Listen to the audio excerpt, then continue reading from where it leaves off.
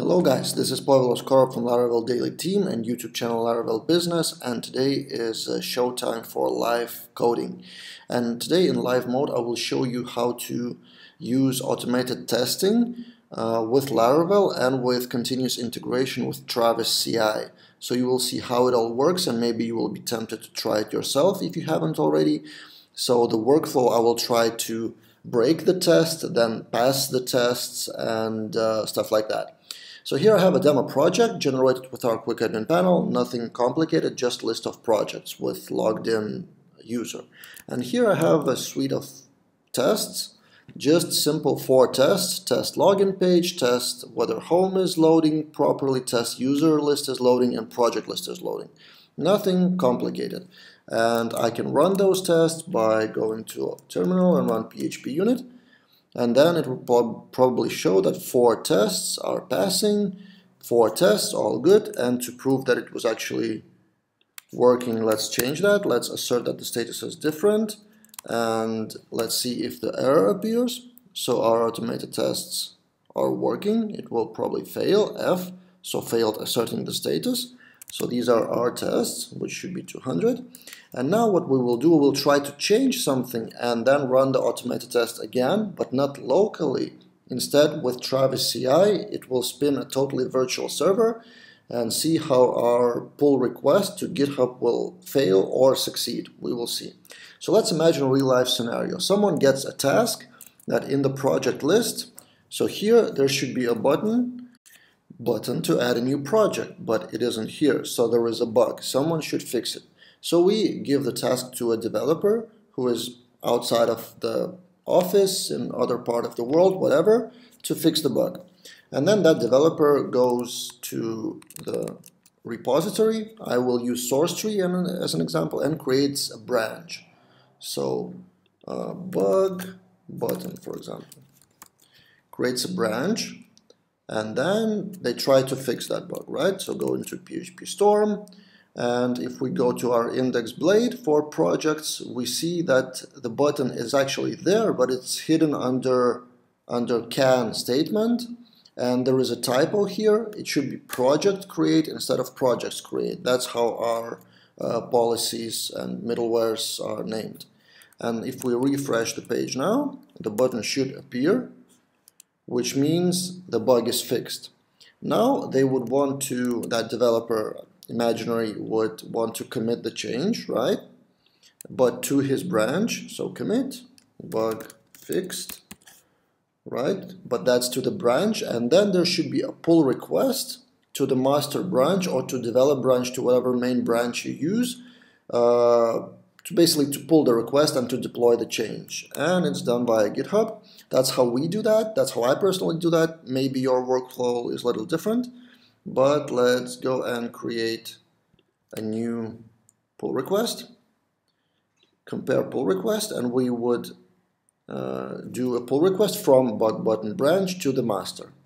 So that's done by hypothetically different developer by different part of the world, and I am the manager who should approve the change, right? And see what happens. When I create a pull request, Travis CI automatically runs the test. So this thing, it's queuing, automatically building the virtual machine and running automated tests, the same ones that I've run before, to make sure that that change just didn't break anything before. And if we go to our Travis CI dashboard, I've opened it in Firefox, this is how it works.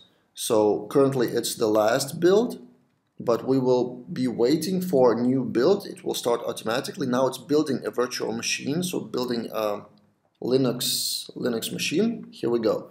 Started, running for 2 seconds.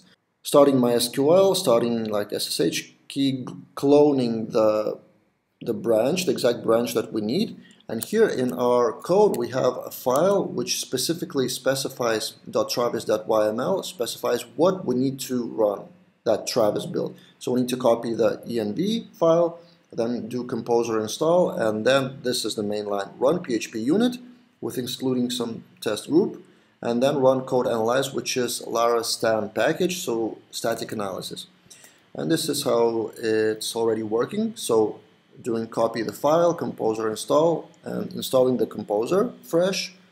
So connecting, downloading, so there's no cache, nothing here. We go down, and after running composer install, it will run the test, automatically PHPUnit, and if it doesn't throw any errors, see all green, 4 tests, 4 assertion, then we'll try to run code analyze, which is Laravel.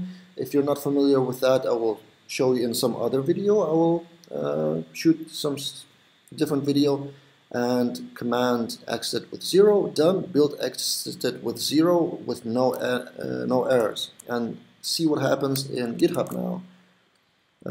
Build started, some checks haven't completed, but at some point soon it will go to green. Actually, if we refresh the page, maybe it's already green. Yes, all checks have passed, and now we are green. We are automatically informed that that pull request is okay to merge. Of course, we didn't verify, like we didn't go to browser to test, so probably it should be a pull request to develop branch, and then someone goes to the server to test it.